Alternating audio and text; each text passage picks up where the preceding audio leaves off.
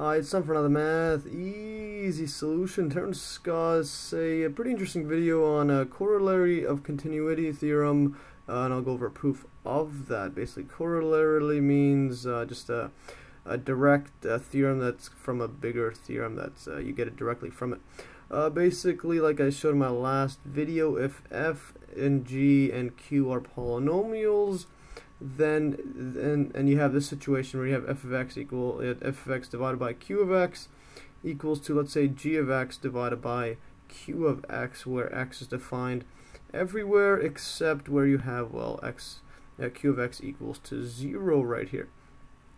Then the theorem that comes across from continuity is basically f of x equals g of x for all of x, even for the ones that have q of x equals to 0.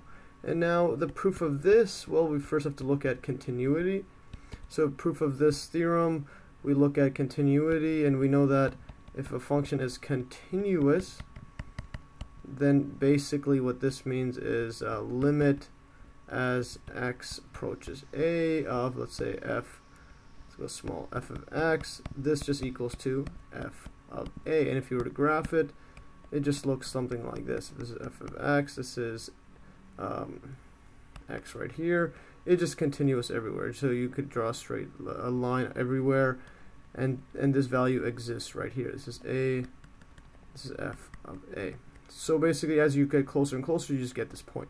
So that's all continuity is, and also polynomials. So because in this case, these are polynomials. So polynomials are continuous. Yeah, these are all are basically continuous, so every one of those is continuous. For example, if you have, let's say, x3 plus x squared 2, whatever, this is continuous because, well, any value you put into here adds up to any value you put in here. So you can put any value in, there's no issue with that.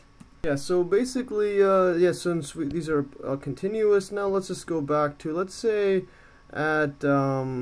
let's say at basically x equals to a, just pick a random point here where q of a is equal to 0, so that's the denominator right here. So if we're given that a is there, then we know that basically f of x over q of x equals to g of x, q of x. So we know directly if we just cancel these out, you can multiply on both sides by q of x, we get basically f of x equals to g of x for basically all x that's not equal to a. So we know this, but since f and g are continuous, then we can basically write this continuity formula right here. Continuous, then we get basically f of a is equal to limit as x approaches a of f of x. And now this equals 2 because we know that g of x, f of x equals to g of x. Yeah, for all values where x is not equal to a. So getting closer and closer to a is still going to hold true. So limit as x approaches a of g of x. Yeah, it's equal. So these are equal, the limits are equal, but again, they're both continuous. So this equals to g of a. So we're basically f of a equals to g of a. So it doesn't matter if this a, it's not defined in this overall function, because regardless they're still continuous, so you could still plug them in. And basically summarize this up, f of x equals to g of x for all x. So it doesn't matter what it is in this case.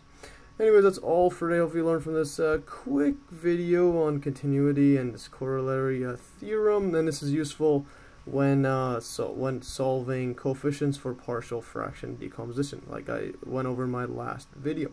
Anyways, that's all for today. Hope you learned. Like always, you can download these exact notes in the link below, and stay tuned for another math easy solution.